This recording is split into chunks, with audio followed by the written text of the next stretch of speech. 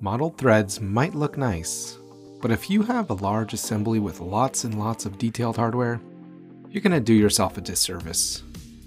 Modeled threads add unnecessary complexity because small helical features create a lot of faces and edges.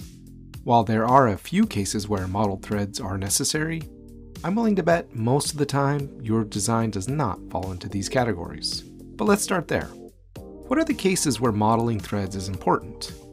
First, if you plan on 3D printing parts with functional threads, have at it. Next, if you want a super detailed render, by all means. Or if you're programming toolpaths for mold or tool design, sometimes it's required. Lastly, if you're making custom threads, sure, why not? Otherwise, cosmetic threads and callouts are the way to go. These are simplified representations that look like threads and include metadata for drawings and other downstream needs. When creating threads in the Onshape modeling environment, you'll now find cosmetic threads clearly communicate that a face is threaded.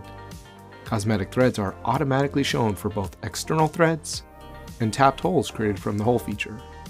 And because the feature is cosmetic to the modeling environment, there is no change to your Onshape drawings. So, in review, only model those threads when needed. Otherwise, use those cosmetic threads to keep your design lightweight and efficient.